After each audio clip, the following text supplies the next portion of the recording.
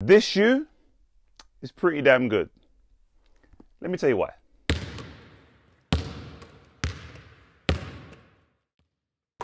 Yo, what's up people? This is Timmy from PureKicks. Welcome back to the channel. You've already read the title, you've already seen the thumbnail. In this video, we're going to be reviewing the Nike PG6. It's been a long time coming, but thank you for your patience. Let's get into it. But before I do, if you're already part of the team, you already know the vibes. Go hit that like button right now. And if you're new here, hit the like button as well, but also the subscribe and the bell next to it to get notified every time a new video drops. Welcome to the team. Now that's enough chit chat. Let's get straight into this shoe. Starting things off with my favorite part of the shoe. If you're gonna give me full length react, it's probably gonna be the cushioning. A whole way through the shoe, we've got that bouncy, cozy, responsive, wonderful goodness in react foam. Now last shoe we had the Nike Strobel, along with the PG4s as well, but it's all changed in the PG6.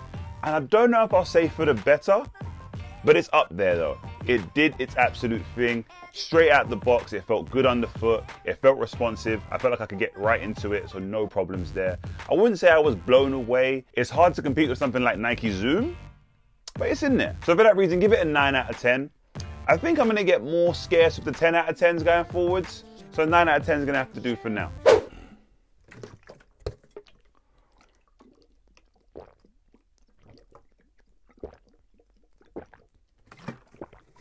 Big bowl, don't watch that. Next up, talking about the traction. I spoke about this a little bit in the unboxing and the breakdown. We've kind of got a traction pattern reminiscent of the React foam itself. Lines creating circles, quite thick, protruding outwards.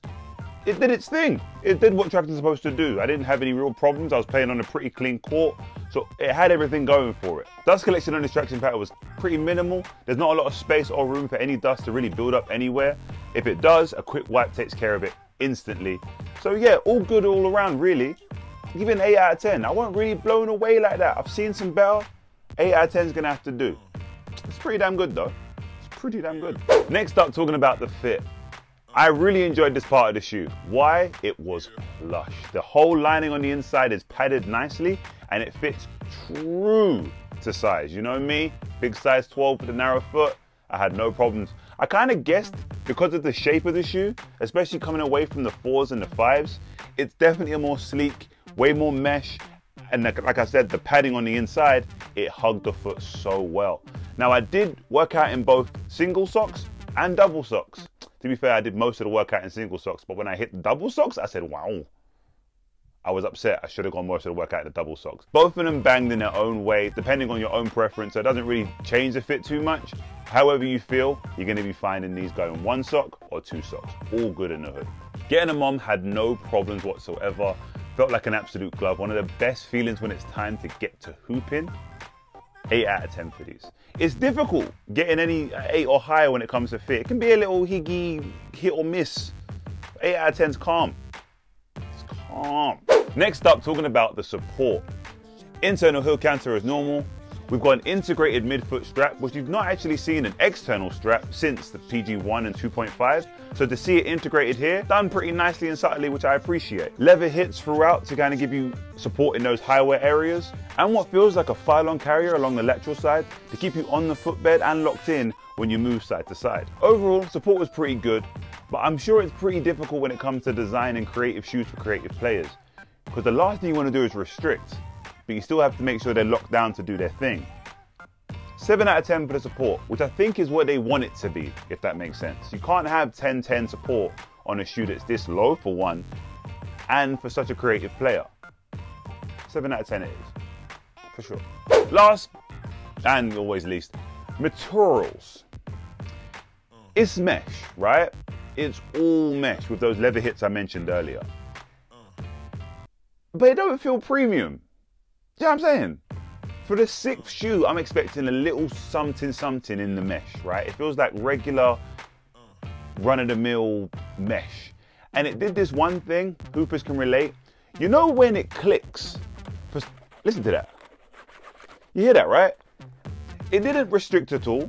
It moved really well. It broke in really well, because I guess there wasn't much of it.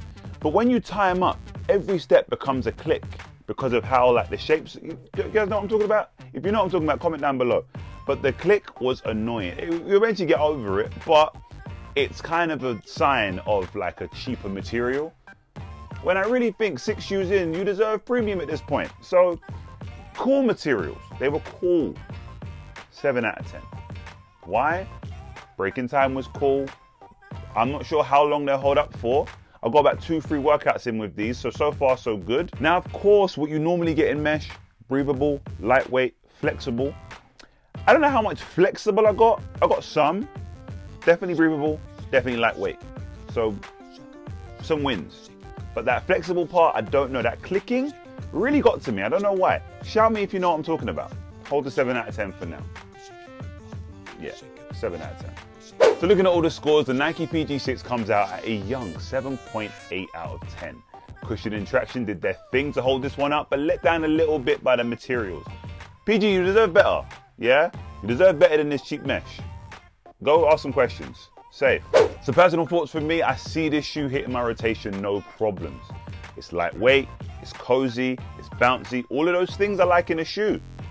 So I don't see it coming out the rotation at all for a while. PG does this, I ain't gonna lie. Overall, I like this shoe, I mess with them heavy. Like I said at the beginning, it's a pretty damn good shoe. So if you get yours, let me know in the comments. Let me know how they go for you. All love. So right guys, that's it from me. If you're already part of the team, go hit that like button right now. If you're new here, go hit that like button right now. And of course, hit that subscribe button and the bell next to it to get notified every time I drop a new video. Let me know what shoe you want me to review next. Go in the comments right now and let me know. I can make that happen. And I'll see you in the next one. So right guys, that's the video done. This is the Nike PG6. I'm Timmy from PureKicks. Let's get it.